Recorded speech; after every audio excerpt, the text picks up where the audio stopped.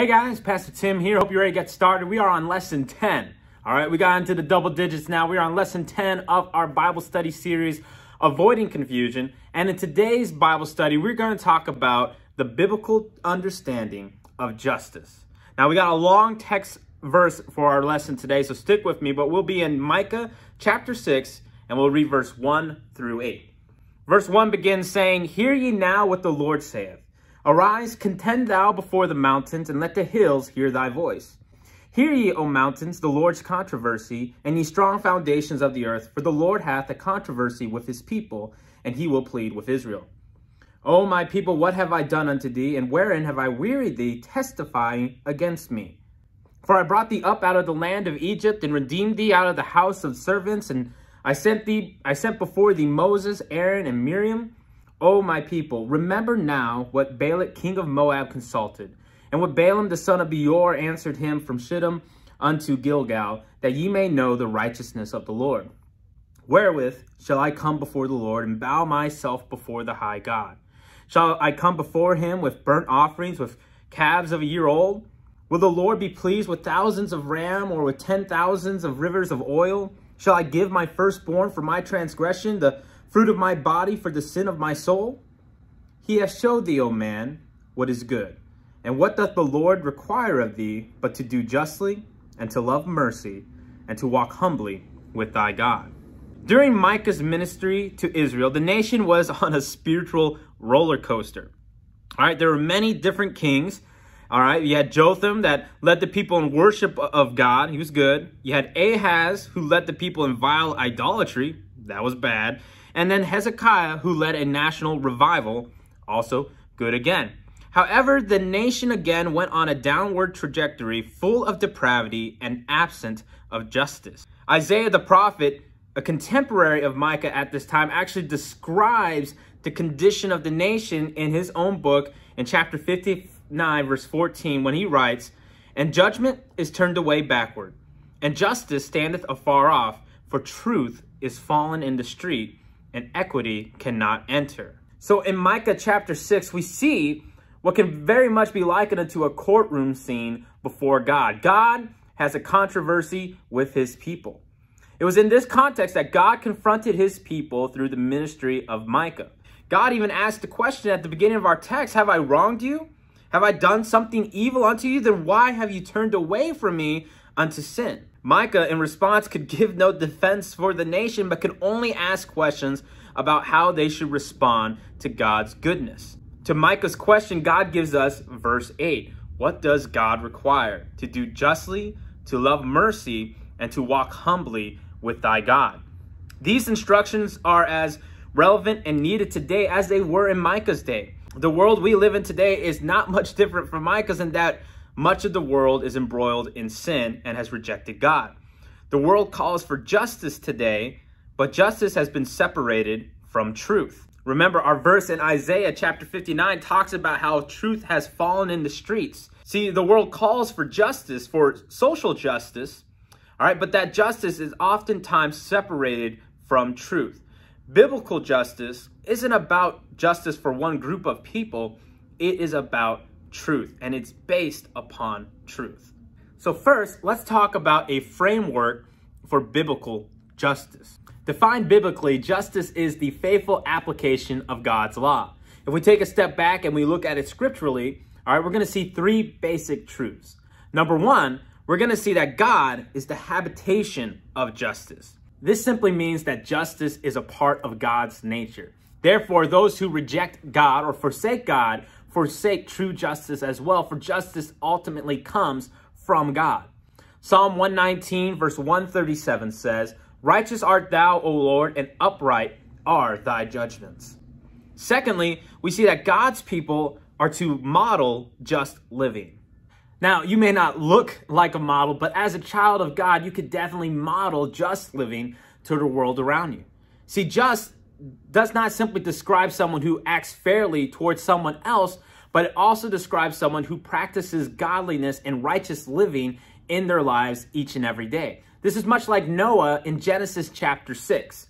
These are the generations of Noah. Noah was a just man and perfect in his generations, and Noah walked with God. Now, if we are to be a model of just living, this also means that we need to be a student of God's word. Because remember, justice is about truth. You can't separate justice and truth, or else you won't have real justice. Therefore, what God has decreed to be right is also just. Therefore, if we are a student of God's word, it's going to help us model just living to the world around us. Thirdly, the Bible shows us that men are individually responsible.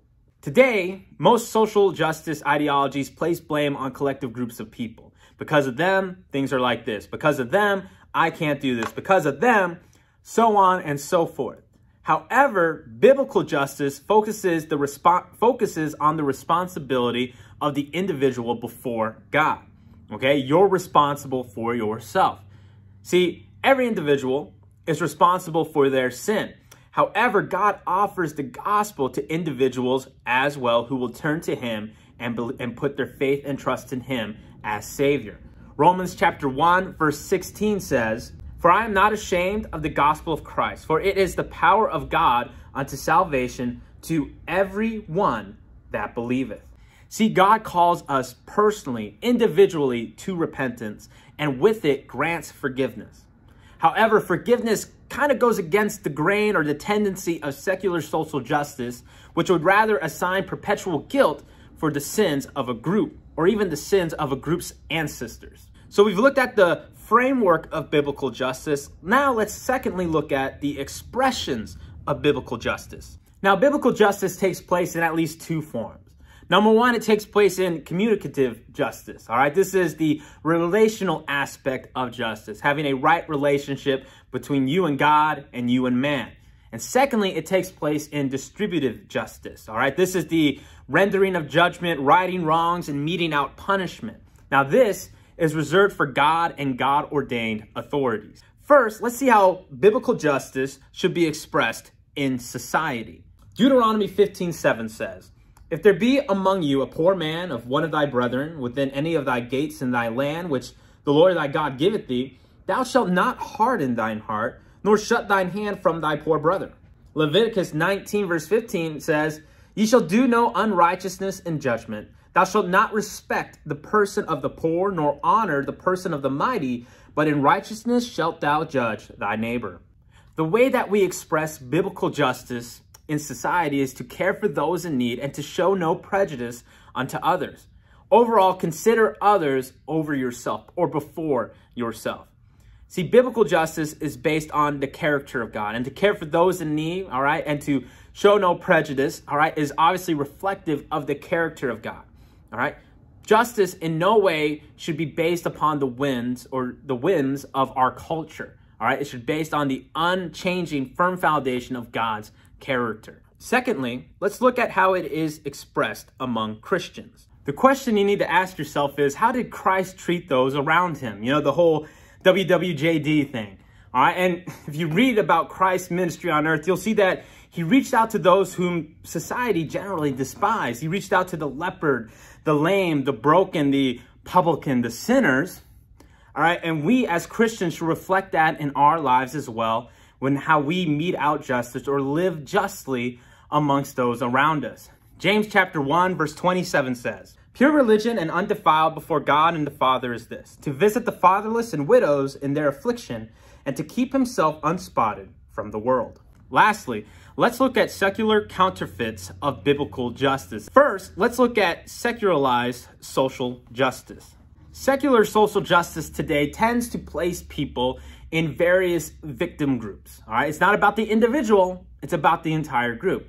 Now, when they're placed in these various victim groups, it develops or it creates this permanent victimization. All right, everything's always against me. I'm always the victim. Therefore, everyone who is not in a particular victim group, therefore has to be the perpetrator of the injustice. All right, you have no choice in the matter.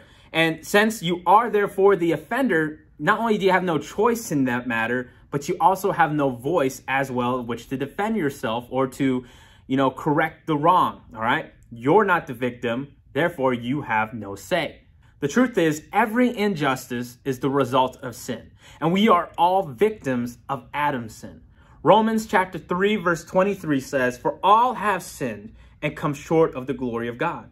Romans chapter 5, verse 12 says, "Wherefore, as by one man, Adam, sin entered into the world, and death by sin. And so death passed upon all men, for that all have sinned." We should all guard against a war of blame that hurls accusations of injustice without acknowledging personal choice or furthering reconciliation. All right, that's what Adam did in the garden. He cast blame, he cast accusation, and in the end, it didn't solve anything. It is important to note that in social justice today, that some of the categories of victimization are grouped around things that we as Christians know to be unbiblical behavior. All right, remember, it's justice apart from truth. And as a Christian, we know justice apart from biblical truth is not real justice. As a Christian, it is important that we do not forsake the truth of God and what we know to be true, just, and righteous, all right, for that which is deemed to be right and quote-unquote justice in the world today, especially if it goes in opposition of God's word. Secondly, let's look at critical race theory. This theory views the development of Western culture as the result of systems of white power and racism. Proponents of CRT believe that racism is embedded in Western civilization through systemic racism and unconscious bias. Pretty much saying, if you are not part of a minority group, you really can't help but exhibit racism or some biased thought. Ironically, to say that all white people have some level of unconscious bias against all people of color is, in fact, forming another racial bias. Here's the thing. Only God knows the intents of one's heart. All right, and to determine that purely based upon the color of one's skin is wrong. As we discussed in our previous lesson, racism and prejudice is a ugly and terrible sin. All right, and it is not only perpetrated by one group of people. As Christians, we also understand we are to love our neighbor as ourselves. And the best way we can express that love is through the preaching of the gospel. And where there has been racial or ethnic divisions, God desires restoration and reconciliation, not perpetual guilt, all right, and not separation. Colossians chapter 3, verse 10 through 14 says this, "And I have put on the new man, which is renewed in knowledge after the image of him that created him." This is a newly saved person. "Where there is neither Jew nor Greek, circumcision nor uncircumcision, barbarian, Scythian, bond nor free, but Christ is all and in all. Put on, therefore, as the elect of God, holy and beloved, bowels of mercy, kindness, humblest of mind, meekness, long-suffering, forbearing one another and forgiving one another. If any man have a quarrel against any, even as Christ forgave you, so also do ye. And above all these things, put on charity, which is the bond of perfectness." Lastly, let's look at liberal religious social justice. This modern social justice movement insists that engaging in acts of social justice is a requirement for preaching the gospel. However, we know that the gospel is centered solely on the death, burial, and resurrection of Jesus Christ. 1 Corinthians 15, 3 and 4 says, "For I delivered unto you first of all that which I also received, how that Christ died for our sins according to the scriptures, and that he was buried, and that he rose again the third day according to the scriptures."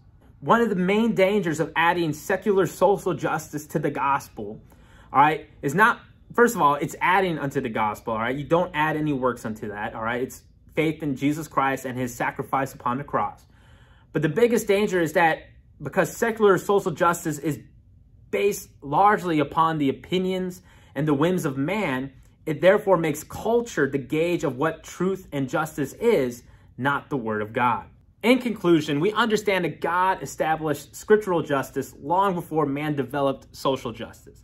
And God desires that we believe and practice the justice which he commands, remembering that justice cannot be apart from truth, and not to be pulled away by the philosophies of man, all right, towards things that contradict God's word. Now, in our lesson for next week, we're going to cover how we can better express and practice biblical justice in the world around us. In that meantime, though, I hope you guys are staying faithful in your devotions. I hope you're able to get all the blanks for the lesson today. And if you have any questions, as usual, you can ask me at church. You know how to contact me. If for some reason you're watching this video and you do not go to Lighthouse Baptist Church, I encourage you, find a local Bible-believing church in your area, all right, and bring these questions to their pastor as well. Other than that, guys, I hope to see you in the next video. God bless.